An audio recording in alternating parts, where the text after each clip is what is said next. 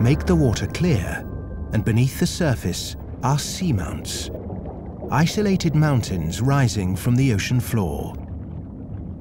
The waters above seamounts are alive with ocean predators, and by lighting the ocean depths, we can see why. Seamounts disrupt the smooth flow of the currents.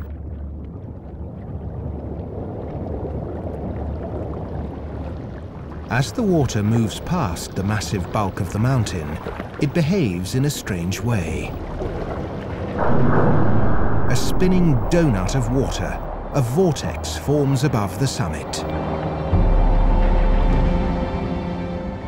At the center of the donut, a downward jet of water carries plankton down onto the summit, which feeds many different creatures, from corals and sponges to fish.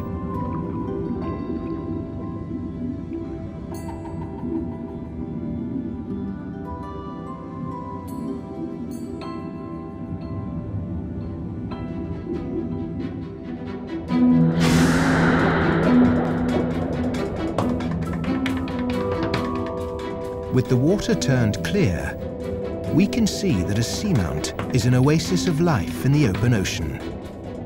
Tuna and other ocean predators come here to feed.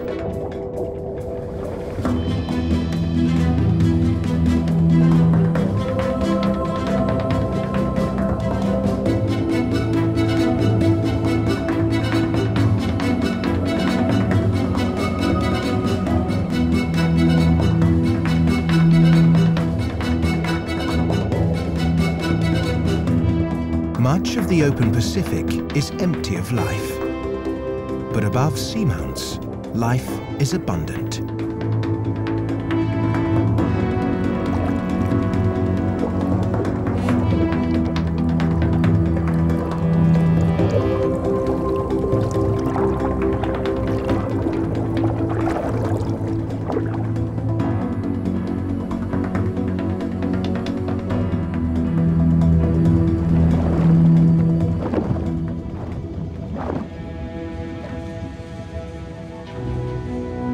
Measurements from space show there are more than 10,000 seamounts in the Pacific. Many more must remain hidden.